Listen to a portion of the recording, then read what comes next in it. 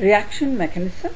So this video will focus on reaction mechanism applied in kinetics.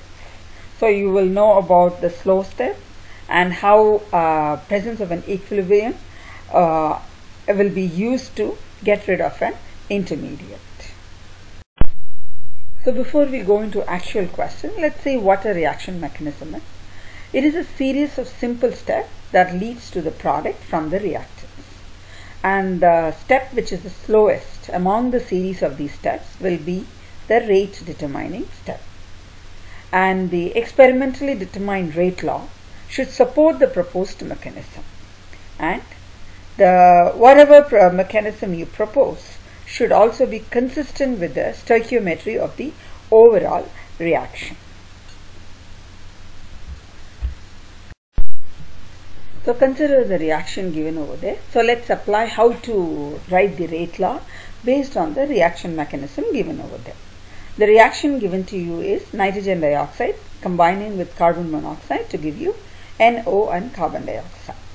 And the proposed reaction mechanism for that is, there is a first step where NO2, two molecules of NO2 combine to give you NO and NO3. And that's called the slow step, and that's been given as the slow step. Now the NO3, which is an intermediate product which does not appear in the final reaction, combines with carbon monoxide to give you NO2 and carbon dioxide. So and this is a fast step.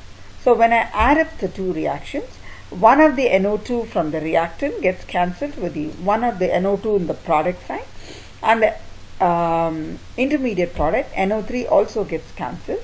And the proposed mechanism finally gives the equation which we are looking for. That is NO2 combining with carbon monoxide to give you NO and carbon dioxide.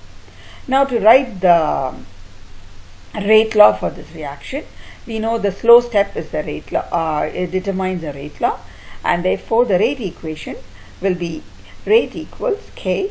The slow step has two molecules of NO2.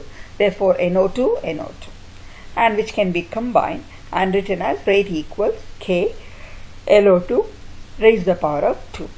So therefore what do we observe? This is the reaction in which is second order with respect to NO2, and carbon monoxide, which is also a reactant, does not figure out in the rate equation. Hence it is zero order with respect to carbon monoxide. For the reaction 2A plus B giving you 2C, the proposed mechanism is given below. Determine the rate law for the reaction.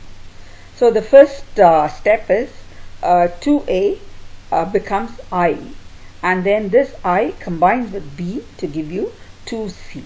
So I is an intermediate here, and the first step is a fast equilibrium, and the second step is the slow step. So when you are writing the rate equation, we use the slow step, and we will write rate equals K concentration of I, concentration of B. This I does not figure out in the final equation, hence it's an intermediate and we need to get rid of it. How do we do it? So look at the first step, the fast equilibrium step. So using that, we can write the rate equation for both the directions.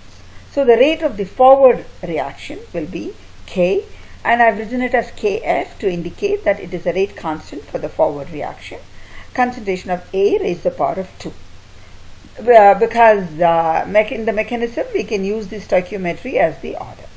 And the rate of the reverse reaction is Kri, because when it goes in the reverse reaction, I becomes the reactant. But as far as the condition of equilibrium is concerned, rate of forward reaction is equal to rate of the reverse reaction. So equate Kf concentration of A raised to the power of 2 to Kr concentration of I. So get the value of, rearrange and get the value of I. And after you get it, substitute it into the rate equation for I. I get rate equals K, Kf divided by Kr, A raised to the power of 2, B.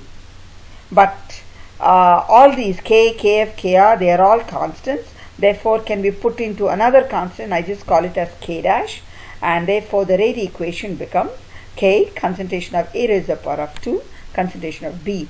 It is second order with respect to A and order 1 with respect to B. So these kind of a reaction, we use the principle of equilibrium, that rate of the forward reaction equals to the rate of the reverse reaction, to solve for the intermediate product. One more question similar to the previous one. A reaction is given, NO plus 2NO plus O2, giving you 2NO2, and the proposed mechanism is also given. You have to find out the rate law. The proposed mechanism is NO giving you N2O2, that's a fast equilibrium step, and N2O2 combined with oxygen to give you NO2. That's a slow step. So when I add up the two equations, then N2O2 will get cancelled and we get the equation which they have given you. Now to write the rate law, as you know, we always use the slow step. Therefore, rate is equal to K, concentration of N2O2, oxygen. So this N2O2 is an intermediate product. We need to get rid of it. And as always, when we need to get rid of an intermediate product, we use the fast equilibrium step. So from equation 1, we get rate of the forward reaction is KFNO raised to the power of 2, and rate of the reverse reaction is KR, concentration of N2O2. So the principle of equilibrium, rate of the forward reaction is equal to rate of the reverse reaction. So equate the two and get the concentration of N2O2 in terms of NO. And after you get it, substitute it into the rate equation for the concentration of N2O2, and that comes as K, KF over KR, NO raised to the power of 2 and O2. So now K, KF divided by KR is one big constant, so I can write it as just K dash. So rate comes as K dash, concentration of NO raised to the power of 2, oxygen, and that means it is second order with respect to NO and order 1 with respect to oxygen.